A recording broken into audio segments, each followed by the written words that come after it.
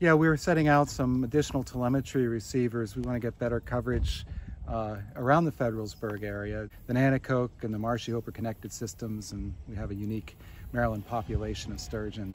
Here we're beginning to see the Marshyhope Creek open up. We've just been through this really dense swamp area, and here it's opening up to these beautiful extensive marshes, and you'll see more and more of this as you head down to the confluence with the Nanticoke River. These kinds of fringes we don't see in other estuaries in the Chesapeake Bay, and certainly in Maryland's part of the Chesapeake Bay. This kind of habitat's very rare. We've been working for 10 years on the Marshyhope Creek, and a big part of that is electronically tagging Atlantic sturgeon. And thus far, we've tagged over 30 Atlantic sturgeon. And we have receivers about every 1 mile in the Marshyhope Creek. So we know a lot about their movement behaviors, when they come in, when they go. There, I think about, so the sound that you heard, that was kind of like very deliberate tapping, was the sound of a transmitter. The sturgeon goes by, it's basically the same thing that would happen.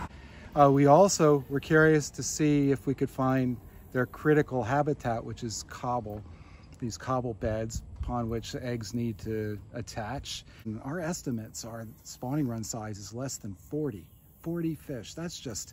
That would make it the world's smallest Atlantic sturgeon population. And it's really on a knife edge of vulnerability.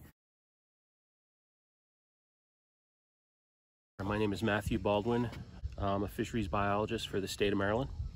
We are on the Marshyhope Creek, and we are fishing for sturgeon.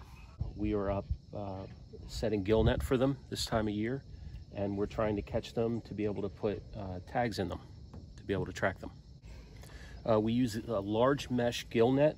The meshes are so large, they're from 12 to 14 inches, and they pretty much catch only the sturgeon.